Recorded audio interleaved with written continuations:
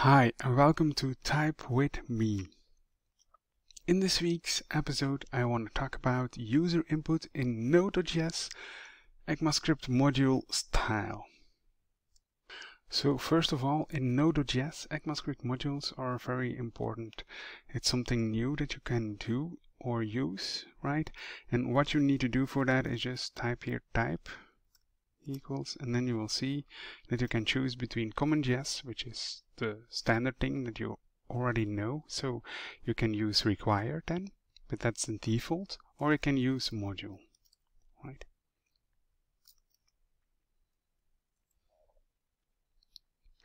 Then of course I'm going to use right here something cool and new, right?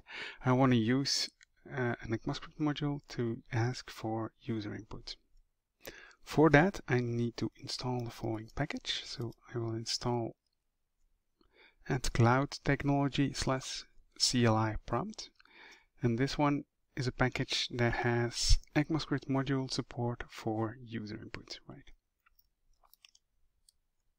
So first of all I'm gonna use here an import, my import of prompt, right?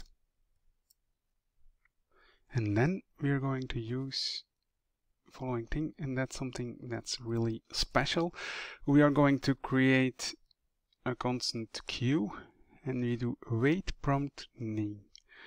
You need to know that this is an async await. It's a function that gives a promise, right? And that's important because then of course we need to await that, and then I can do console.log queue, and we can do process.exit 0. One thing that's very important to know is on which node version you are. So we're going to type node version, and you see here that I'm on version 14. And when I execute this, you will see that I get an error, right? And that's normal because we are on version 14. So with NVM, I'm going to use version 16. So when I now do node -- version, you will see then I have version 16, and when I now execute it, you'll see that I get my name back, right? So it's important to know on which version of Node you are and what you can or cannot use there. So it's important that you use version 16. It has support for this one, right? I think it's very useful and very powerful. Also there you can very easily use await here in the index.js, right, directly.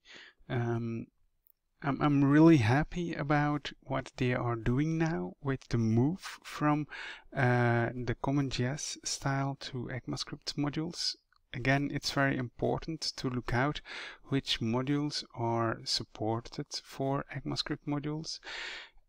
There are techniques to really switch and use partially ecmascript modules and CommonJS kind of things and mix them together, but again it's very hard, and it's properly or better to use one or another. If you just want to use something within a CommonJS setup, well, then you can use that with .mjs, which is module JS, ecmascript module JS. When it has that extension, you can do that as well. But again, I have some great videos around that. Check them out. Thank you very much for watching. I hope you enjoyed it. I hope you learned something from it. It's a very short video for now, but see you next time.